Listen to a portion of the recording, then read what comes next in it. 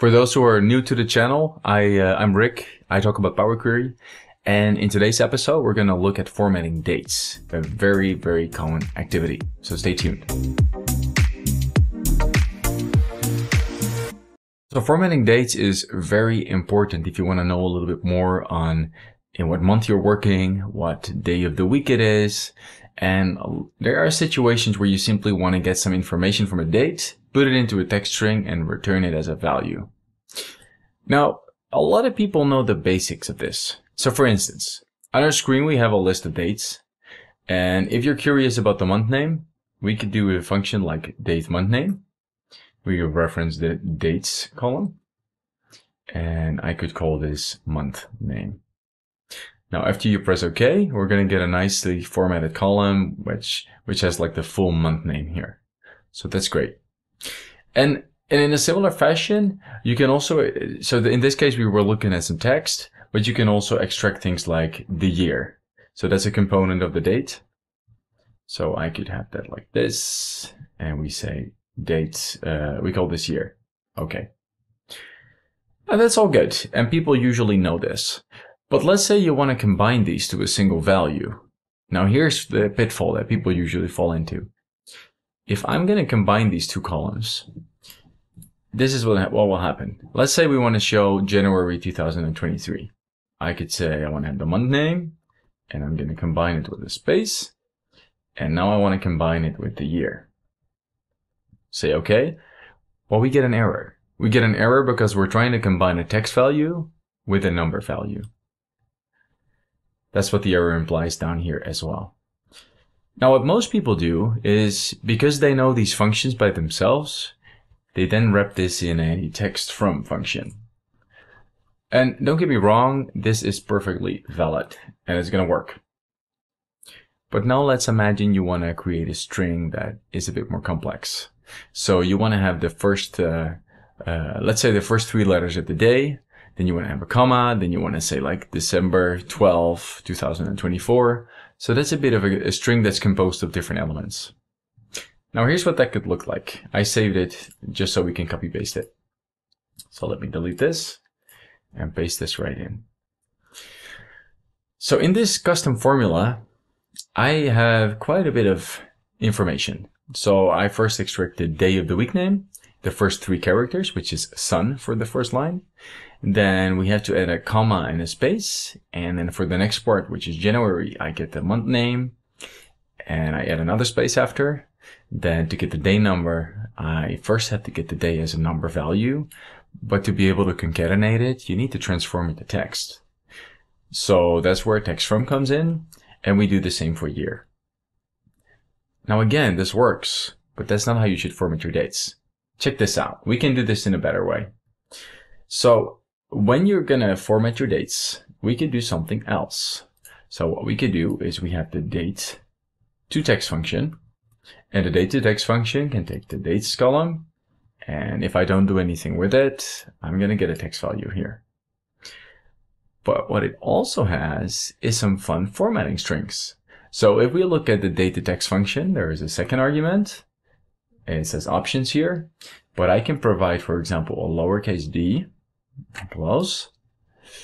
Let's see. So it's now still the same, it seems.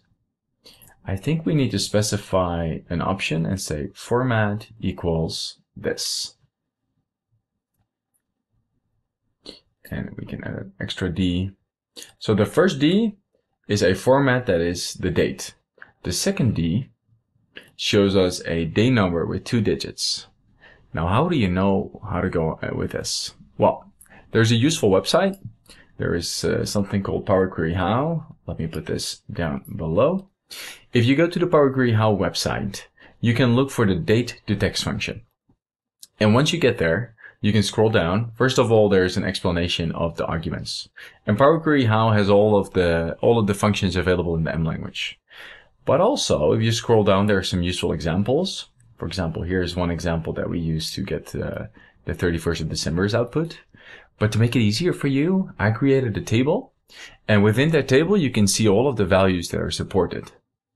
So for instance, you need to have a percentage and d to show a single digit. Now earlier what I tried to do was provide a single D, and that didn't work for me to return a single value. But if I add a percentage just in front of it, it's giving us the day value. Now once you know this, you can use all of these components to create this logic in a very efficient way. So let's for example say we want to have the Sunday. That is 3 times the D. And if we want to have December later, December is 4 capital M's. So we could start out with 3 times D. That works. Then we can have a comma and a space. That also works. And then we just learned that we can have 4 capital M's. And now we have Sunday, January here. This is great. This is great. Now for the next part, we could go and say we want to have a day. And because we have the day value together with other items in here, we don't need to add the percentage for it. And let's say we want to have the year. We just go back to Power Query How, and you can see that the 4-digit year requires you to provide 4 times the Y. So we can add this, Y. Select OK. And let me just put this on a new line here. But as you can see, the code is so much easier, first of all, for you to write, second of all, to understand. And if I had to guess, I think the performance is going to be much better as well. So whenever you're going to need to format your values, I recommend going to Power Query How, and then you can choose either of these. Now what's fun is, if you want to have a full long date, for example, you can also provide a single capital D. And it's actually going to provide you that long date, just like that. So there's a few options here. Now, once you know this is very, very useful.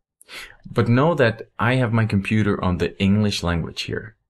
So you might be working, let's for example say you're Dutch or you're German. You might want to see different values here. Now, what's good is we can also provide a culture code. So once we scroll down here, I see I have a culture code of the Netherlands, NL. And when we use this, in addition to our formatting string, I could say, comma, culture equals NL. And if I then press OK, you're going to find that these values are now in the Dutch language. Now this has some benefits to it. First of all, if your computer was in the Dutch language, by default, it would have shown you the Dutch values. But you never know who's going to open your reports. And if you want to make sure that everybody sees the same values, you can provide the format string. That's great. In that way, it's very predictable what values people are going to see. At the same time, you can mix and match different values. So if you want the first half of the string to have the German culture and the second half the Dutch, you could use the data text function twice. And for the first half, you use the Dutch formatting string. And for the second one, you use a German one. Now, that's all I wanted to say for formatting text values. I hope you're going to pick up this tip. If you want to learn more about the M language and other nifty tricks that make your life easier, we have just released a new book. It's called The Definitive Guide to Power Query M. It's currently available on Amazon. You can find it on O'Reilly. You can have a subscription for Pact, any of the big retailers. And if you really want to get serious about learning M, we think you're going to love it. So have a look at that if you like.